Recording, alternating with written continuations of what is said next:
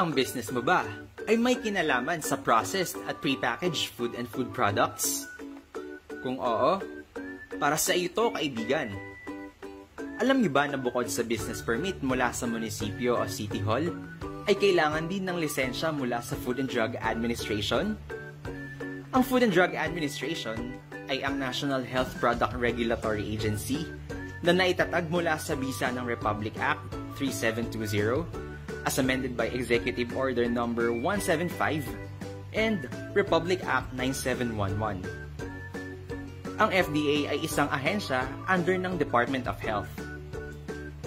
Nire-regulate ng FDA ang mga pagkain at iba pang health products gaya ng gamot, medical devices, cosmetics and toys, at household at urban hazardous substances. Ang Center for Food Regulation and Research o CFRR ang nagre-regulate ng paggawa, pag-i-import at export, distribution, pagbebenta, pag-alok ng pagbebenta, paglipat, pagpo-promote, pag-a-advertise, at pag-sponsor ng mga processed and prepackaged food products. Ano ang license to operate? Ang LTO ay isang authorization na ini-issue ng FDA sa isang establishment na maaaring isang sole proprietorship o pag-aari ng isang tao, partnership, corporation, institution, association, o organization na may activity bilang manufacturer, trader, at distributor. Ang manufacturer ay maaari din maging isang repacker, toll manufacturer, importer of raw materials for own use, exporter of own products. Ang distributor naman ay maaari din maging isang importer, wholesaler, exporter. At para naman sa trader, ito ay maaari din maging isang importer of raw materials for own use at exporter of own products. Bakit kailangan kumuha ng LTO? Ayon sa Republic Act 10611 o Food Safety Act of 2013, principal responsibility ng food business operators na tiyaking pasado ang kanilang produkto sa regulations ng FDA dahil mandato ng FDA na i-regulate ang mga establishmento sa pamamagitan ng pag-issue ng mga authorizations tulad ng license to operate upang masigurado na ligtas ang mga processed food products na kinakain ng mga consumer. Ano ang mga requirements sa pag-a-apply ng LTO? Ayon sa FDA Circular Number 2016-0003, ito ang mga sumusunod na requirements: accomplished e-portal form, proof of business name registration, relevant credential of the qualified personnel, and proof of payment. Upang ma-access ang e-portal, kailangan mag-request ng user account sa fdac at fda.gov.ph na may sumusunod na email format.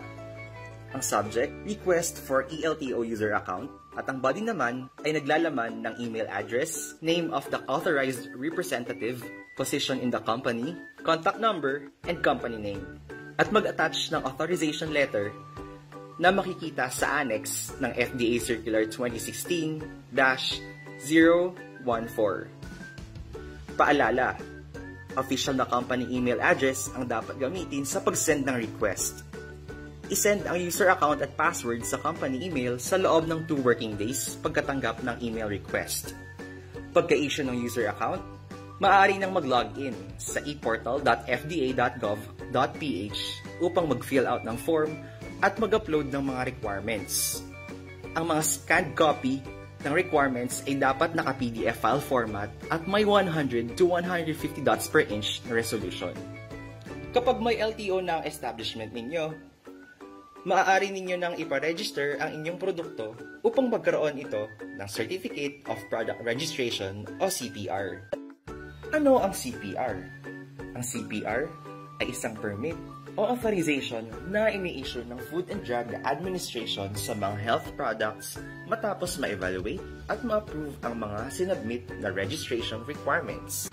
Ano ang mga requirements sa pag-a-apply ng FDA Certificate of Product Registration o CPR?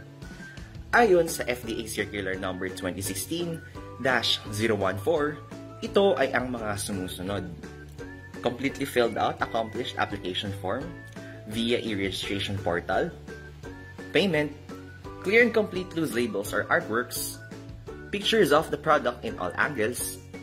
For food supplement, actual sample in commercial presentation, and as applicable, documents to substantiate claims such as certificate of analysis, stability data, certification for use of halal logo, organic, sangka Pinoy seal, scientific studies, and other supporting documents.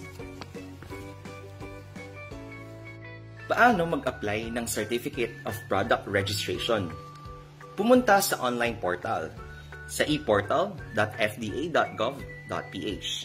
I-type ang company-specific username and password. I-click ang CFRR Electronic Registration, Food Product Registration para sa initial application form. Sagutan ang mga impormasyong kailangan sa e-registration portal at i-upload ang mga dokumentong pangsuporta sa application.